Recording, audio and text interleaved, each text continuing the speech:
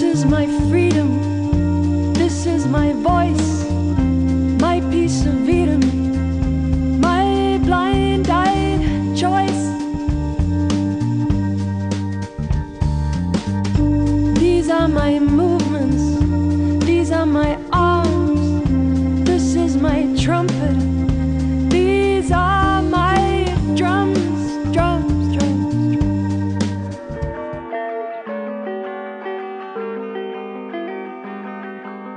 Betting it all on you.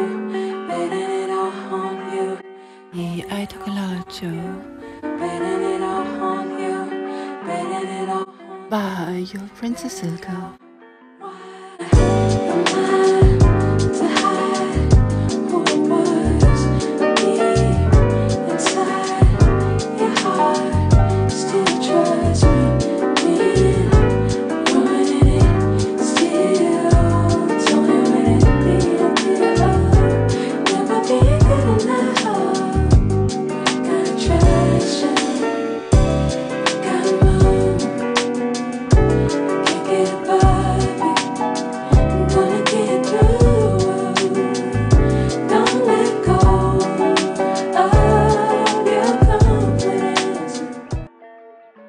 Good morning, America. Here is your Princess Silke. Am I cheating because I say morning and it's not morning? Wait. Alright, I got 5 minutes left. Cinque. Oh no, I do not say those things to people who do not understand Italian. Why would I say so? It's more like an insider joke. Cinque. Why would I say those things to people who do not understand?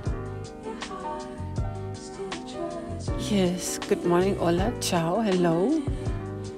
Yeah, amazing length and strength I go through, despite how I feel and tend to catch the field. While I am kind of, let's say, roped in, so to speak.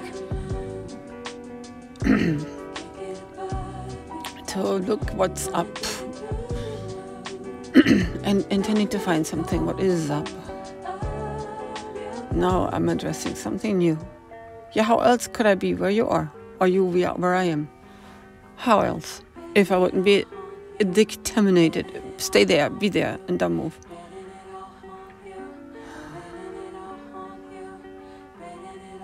Yeah, if I speak like this, it's because I'm exhausted. Oh, it's a hardship, I'm exhausted. So I'm asked, incited, herausgefordert, not invited, I'm kind of pushed to talk about los parientes, le parientes. Pariente, that's a last name. And these are 2 brothers, and they were born in Africa from a French mother and a Italian father. They grew up bilingual. I don't think they spoke any other language from Africa. Yeah, I was told, he told me. And they were very unified as brothers because they were living now in the American continent, all the way from the other side. So foreigners, they stick together. Probably also the education. Their mother lived in Paris. And some kind of fancy thing. And they were all about fancy. And I do not know anything about the father. I can only so conclude and deduct that he was probably a soldier in the war.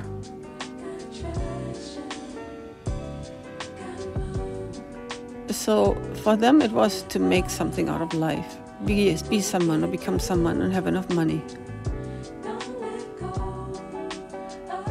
And they were approximately the same age. Yet one was highly intellectual, also sensitive, architects, and I wouldn't say he's a philosopher, but he was definitely interested in it and questioned things and disposed and exposed concepts, put them out for discussion. He knew lots of weird, strange words no one would talk about or say or know about. He would put them out playfully. Like Ditiri Bambo, for example. Well, I was very small. He made it on a little napkin. He wrote down Ditiri Bambo is, and then he made like multiple choices, maybe 4. So I had to guess. I mean, I didn't have to. I wanted to. That was nice. And someone actually stimulating my brain for change. Well, I learned about the word at the time. You look it up. It's really cool. Some kind of crazy dance full of passion and enjoyment of life. Hedonists? Yes. Like it a lot. He was into those things. I mean, not in real life. He was just talking about it. He also was other things in philosophy. And he questioned his faith because he said that the education, the combined education he received, Catholic and Jewish, didn't really help him to become a man. So he was looking into the non-religious version. There is a name for it, where you declare. Yeah, he did not say atheist. That was my thing. I would say that in Mexico. He said agnostic. Frequently, a few times. He was intending to find some insertion because the religion didn't make much sense to him. Or I would run around in Mexico and I would play with people because people would play with me or with each other. And when something like, if a Chahuistla would come, something bad, we would say crucifixo and would imitate a cross with the arms, right? In Mexico. Oh my God, don't come close, like you hold a crucifix in front of the evil, right? But then I would say, soy atea, I'm an atheist, gracias a Dios, thanks to God, y a la Virgen. Well, la Virgen, which one did I say? I don't know. And to the Virgin. Yeah, thanks to God, the Virgin, I'm an atheist. That was very funny in Mexico. But I said it often. I don't know, I was just, cacharear with people. And we work together. I was always, Mexico is a country where people talk to each other. That's cool. I like it. And make fun, jokes, and this and that. It's just very light-hearted, everything, in a way. Yeah, maybe I was not really part of their gossip. I'm not exposed at that time. So in very many ways, I was like the opposite of Los Parientes.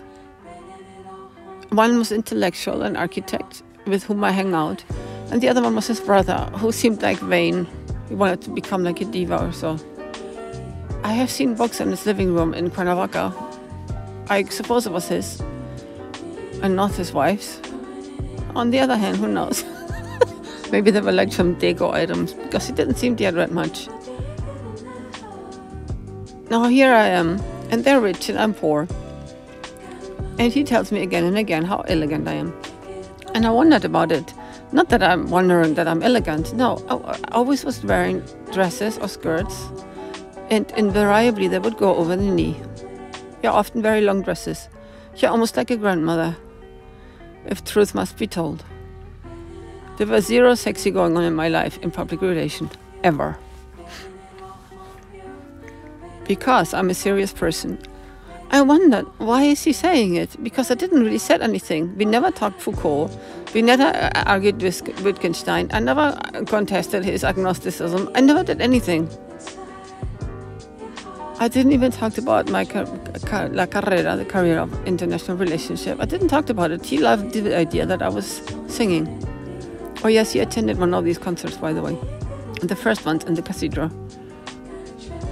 He attended the Messiahs of Handel and saw me there as a soloist. Yeah, because he happened to pass by. He would come visiting, I don't know, every 3 weeks or so to the country. He lived in Miami. And then he would do his business in Mexico City, and then he would go the weekend with his brother, who also lived in Mexico City, but had a nice little house. Actually, a little house, yes, in Cuernavaca, in a nice neighborhood.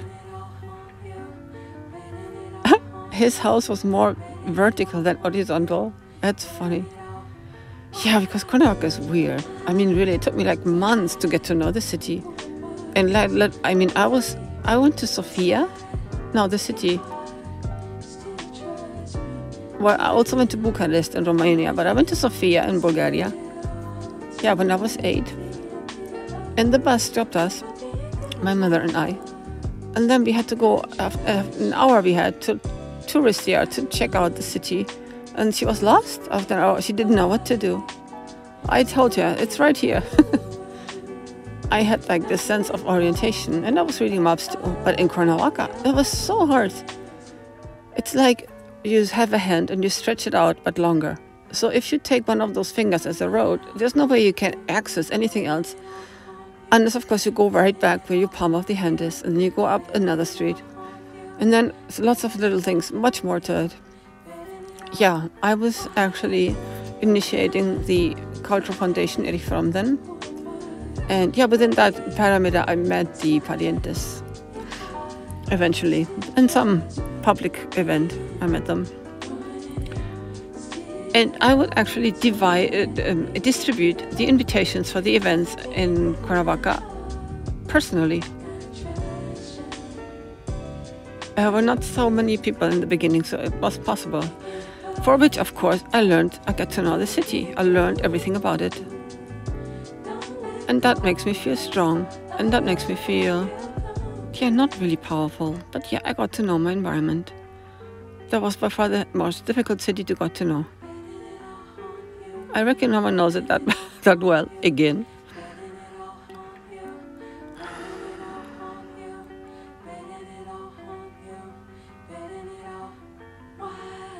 Oh, do you know how many stories I have in my head right now? Yeah, ramifications, branching out. I'm just listening what has to be said. I do not know why I'm pausing so much. Maybe because I'm constantly thinking. I don't have to pause. I don't have to interrupt my phrase at all. Maybe this is something else. I'm not sure. Maybe it's just to make you feel comfortable. If you needed to talk. Yeah, what could be interesting possibly? Why did he call me elegant? I never asked. He also said you're uncompromisable. And that's a very strong character trait, which is very admirable. Formidable.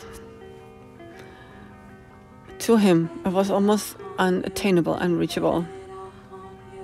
He was completely blown away and fascinated, and with the same token, he put me a big stick in front, not to get closer, as he called me in constantly. Weird, weird, weird. Yeah, constantly he would call me in when he would be on a visit, insisting that I would go over to have lunch with his brother. Oh, the house was vertical. That's interesting because it's like on una barranca that was in front. Yeah, it's like una envergadura. Do you see how hard this is? I wasn't prepared. It's like a tiny bit of a mountain, a hillside, and then there is this house, but the rooms were tiny, and then there were stairs, and then there was, large stair, almost like 2 flights down. And then there was maybe another tiny room, and then a medium-sized garden. So it wasn't really a big deal, but the setting was kind of luxurious. I said in another description that he would imitate Philip Stark decoration. That is a designer of fashionable, weird artifacts, of interesting artifacts. For example, he brought me once one of those, and that was a lemon press, a manual lemon press made of plastic, but it was like milky plastic you could see through, and that was like the size of a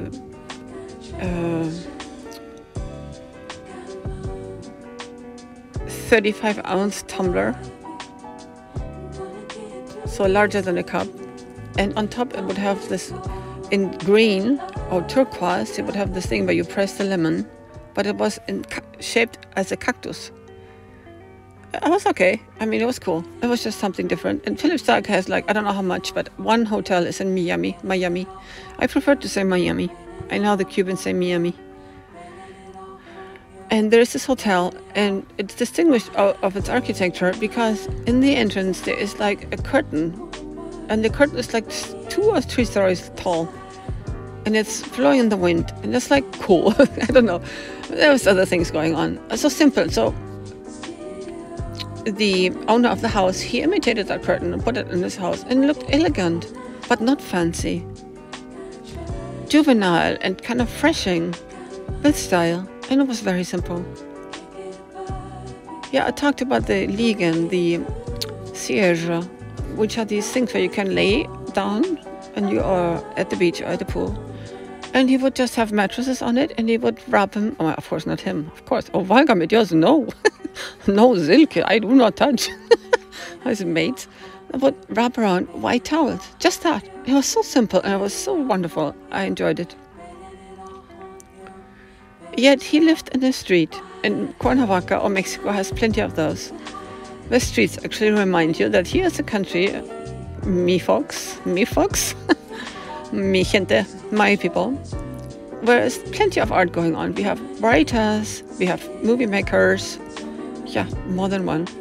Yeah, Don Miguel was one, Don Miguel Zacarias, but there were a few more, I think two more. Yeah, don't take it for granted. I didn't study it. I know it was just one, but the names were out there somehow. Yeah, what a gift, right? We had him live. Just about to be 100. Ooh.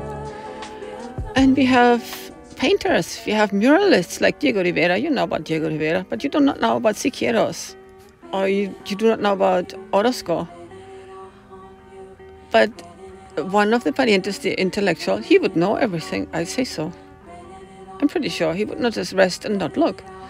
So, writers brought amazing, cool literature. Of course, you know about Gabriel Garcia Marquez, 100 Years of Solitude. Yeah, you go ahead and read it. It's going to help you with your vocabulary. It doesn't matter in which language. It doesn't matter. The language which is comfortable to you. Any language. Or sometimes I read them in two languages. The original and another one, or depending where I'm at.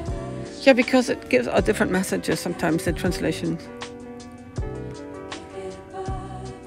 But you know about Gabriel Garcia Marquez, but you do not know about other authors. So he was living in the street called Rufino Tamayo. And did he ever ask the dummy, not the architect, the dummy, where he lived? I don't think he gave a shit about it.